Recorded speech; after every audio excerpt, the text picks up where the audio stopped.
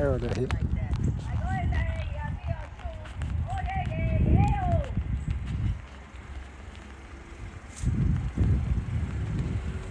Be careful now, we got mud puddles here.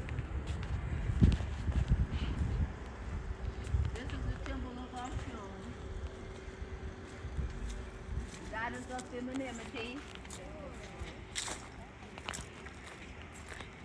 is the labor here, so just do that and come on in. Be careful. This is the goddess fertility. Also,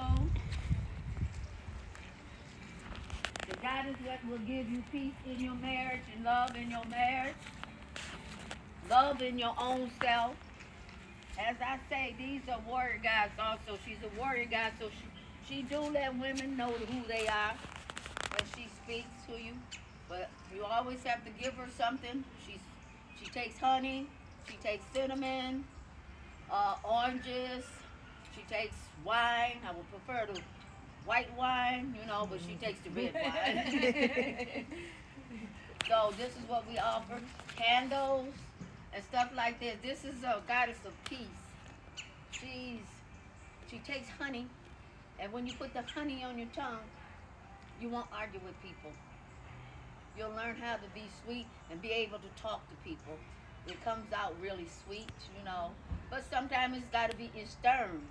So when you have that sternness of the Iami or Ya, or I'll take you to her, and a sternness of the Iami, but you can talk sweet. You can be able to be sweet, and so that's much more understanding when you come with someone and talk with them. It comes out good. So how you feel if somebody hollering at you? No, it ain't. You know what I'm saying? So she is able to let you come out with sweetness, kindness, understanding, all of that. And so this is what we ask Oshun for. Okay? But remember, she's still a goddess of war. She's still a warrior god. But the way she is a warrior god is in sweetness. You never know that she's being at war. You know, because of her tone and her talk. Okay. Come with me. Follow me. You want to hold that for you at the back? I can hold that for you. Oh. Lapia, how you doing? Good. All right, don't pull up too much. No. I don't mind that drag. I don't mind that drag.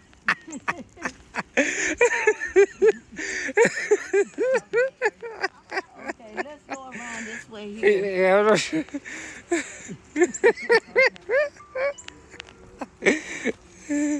So here we got Ogun. Whoa! Now this is that warrior god here. Agoile. Ogun, mighty warrior. Oh, somebody doing their elbow. Yeah. Okay, you can let go for a minute. Yeah. Okay, here we have Ogun, the god of steel, iron, like the truck, the cars. That's who run the trucks, run your cars.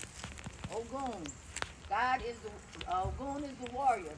Ogun is balance. Ogun is justice. Ogun is the one that keep the road open for you. So this will be the God that you will come to keep your car in shape.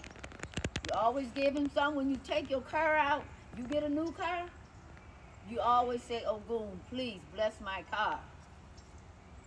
And usually we'll put something on the car, especially if we get a new car, to make it keep running. Oh, you know what I'm saying? So you can keep it. Yes. And so this is what we ask for. Ochosi is the God that puts the balance there. And you know the what you call it, the arrow? Yeah. Talking about Cupid. Let it. Okay. It's balance that Oshosi gives, along with Ogun of justice. So Ogun do not like liars, you know, anything like that, betrayers. Ogun He's a God that just wants justice, you know. And we have to see justice, not because we go into court and you call that justice. Most of the time, we don't see justice, right? Okay? But if you think about it, when you think about it spiritually, you get justice because the same thing about it, if we really think about it, it's for someone to learn some things in their life. And so that's the justice of life, not the justice that's in court, but the justice of life. And so we have to remember that. And then we keep on going because that keeps us from being angry. And this is what balances us. Okay, so this, you keep that in mind. So next time you get angry, just think about, okay, what have I learned today? What have Ogun brought me today? You know, what have Oshoshi brought me today? What arrow did he shoot today? And this is how we balance our life. You know, keep our life balanced. Also, Ogun, he loves women. He loves women. So if you get Ogun, man, get a reading first. When you're married, get ready to get married. Or if you're married already, something going on wrong or whatever, okay, get a reading first because you might have Ogun, man. I tell you for real, but they will do, and they will size, and they will provide. Provide for you. But the mind thing, okay, it's a little bit different now.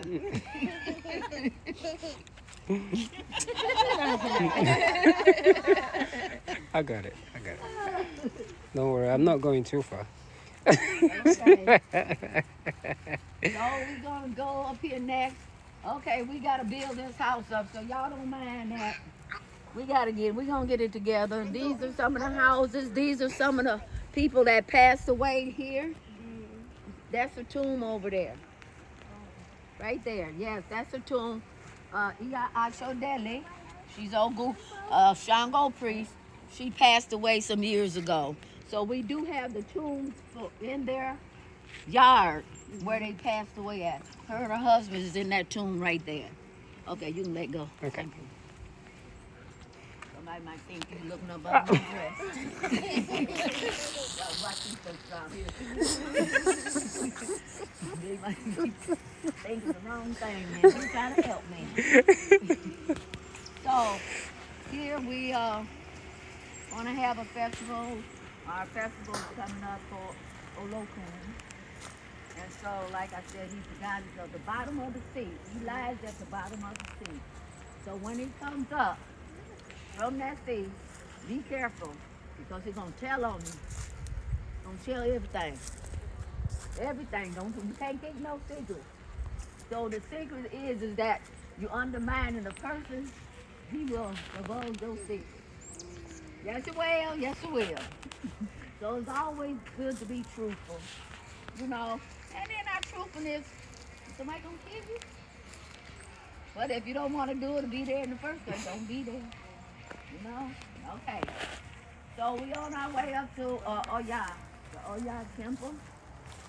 Here, this is where some women stay, and the king houses the women. This is also over here where the woman's house is down over here. Right here, over here. That's a woman's house over there. But the house has been destroyed by the wind. That's the reason I said, anybody got any donations, please, we will appreciate it. Because we got to rebuild this house and we having a festival pretty soon. And so now we're working on that. And so now we coming to Oya. Now, Oya is the goddess of the wind, the storms, tornadoes, anything that's upset. She's also the goddess of change. She's going right here, around the corner. She's the goddess of change. So sometimes, if you're not in the right character, then you know you're not in the right character. You ask Oya to put a change to your human thinking. All right? And so, she's also the goddess of that. Goddess